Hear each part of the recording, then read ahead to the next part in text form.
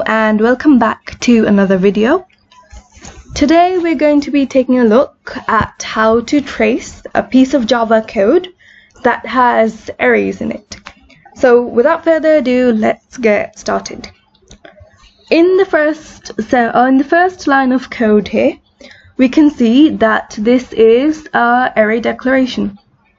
So the name of this array is myArray, and the type is int, which means integers, and the length is 10. So whenever you see a declaration like this, what you have to do is you have to create the array. So as you can see here, I've created my array. It has a total of 10 boxes because the length is 10. The indexes range from 0 to 9. The array is called myArray and the type is int. There we go. So let's move on to the next line. Int array b. Okay, so what this basically means is that we have to create an array, we have to name it b, and the type is going to be integer. Now the difference between this line and the line before is that there is no length declaration here. So instead of alright, wait a second. Instead of creating a series of boxes like we did before, we're just going to create this rectangle, and this is our array, and we're going to call it b. The type is going to be int, and there are not going to be any boxes for the time being. Just leave it like that. In the third line, we can see that there is now two variables. There are two variables. The first one is index1. It's of type int. So let's write index1 here. And index1 has to equal to 0. So we're going to set it as 0. And we also have another variable called index2.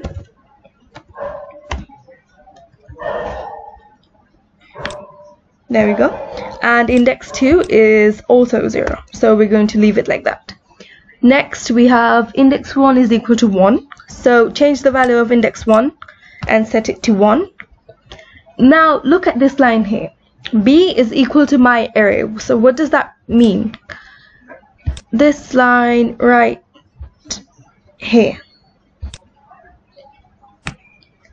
We have already declared this array b here, and the type is integer.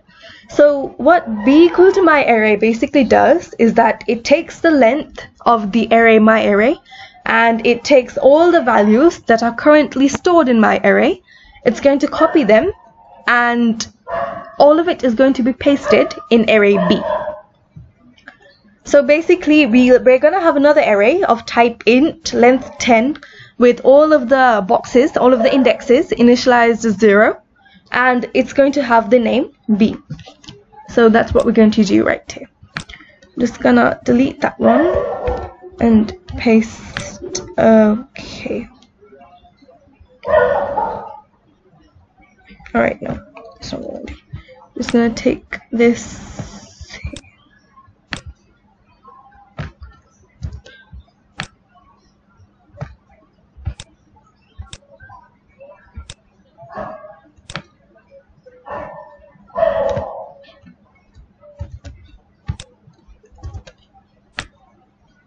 Okay, then we have another array, and this one is called b. Okay, so now we have a total of two arrays, myArray and array b. Now let's get started with the real piece of code. While index1 is less than 10, so index1 is currently 1, so 1 is of course less than 10, so we enter the loop. MyArray of index1 is equal to index1 plus 4. So what this sentence basically means is myArray of index1, myArray, since index1 is 1, we're going to place 1 there, is equal to index1 plus 4. The value of index1 is 1 plus 4. So myArray of index1 basically means this box right here. And we're going to have to put the number 5 inside it. We're going to replace the number 0 and we're going to put 5 in it.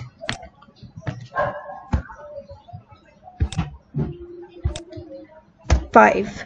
And in the next sentence, we're going to put index 2 is equal to 1. And while index 2 is less than index 1. So index 2 is 1 and index 1 is also 1. So since these two are equal, this loop condition is not satisfied. We're going to skip it and we're going to go straight to this line here. System.out.println my array of index 1. So our output column is here. And my array of index 1. So since index 1 has 1, we go to this box right here and we output the number 5. And index 1 is incremented by 1. So we're going to do 2. Alright, let's loop again and see if anything else changes. So we're going to go back right to our first loop.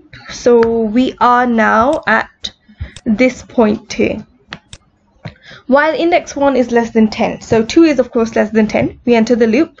My array of 2 is equal to index 1 plus 4. So index 1 is now 2, therefore 2 plus 4 is equal to 6. We're going to store the number 6 in my array of 2, which is here. So let's do that right now.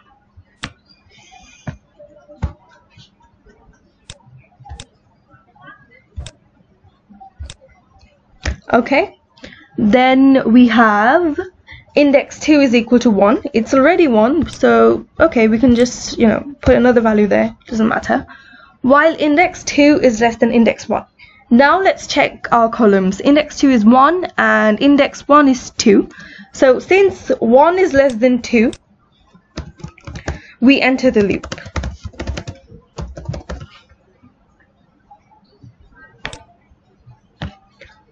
Alright, and now that we've entered the loop, take a look at this line of code here. My array of index 1. So let's write that down. My array of index 1. Index 1 is basically 2. Is equal to B of index 1. B of index 1 is 2. And then we're going to add, there we go. Where should I put this? Okay. B of 2 plus my array of index 2. Index 2 is basically 1 there. Then we're going to minus the value of index 1, which is 2. Alright, so if we replace this line with the values, what we're going to get is my array of 2, which means in this box we're going to store B of 2. Take a look at B of 2. What do we have there? We have 0.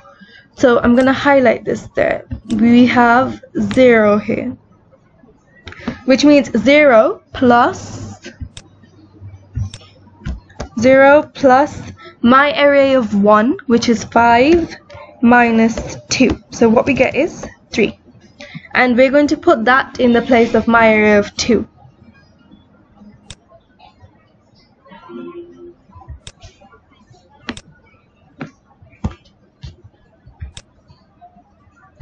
And here we have 3. Alright then. Then we have to do index 2 is equal to index 2 plus 1. So this is going to become 1. And system.out.println my array of index 1. So my array of index 1 is basically my array of 2. So we're going to output 3 there. And index 1 is equal to index 1 plus 1. So this is going to become 3.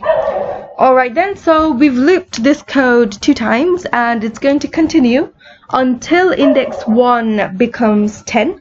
So it's going to continue till 0, 1, 2, 3 until we get to 10. Alright? So I've hoped you understand the concept of this. If you have any questions, just leave a comment below. Thank you.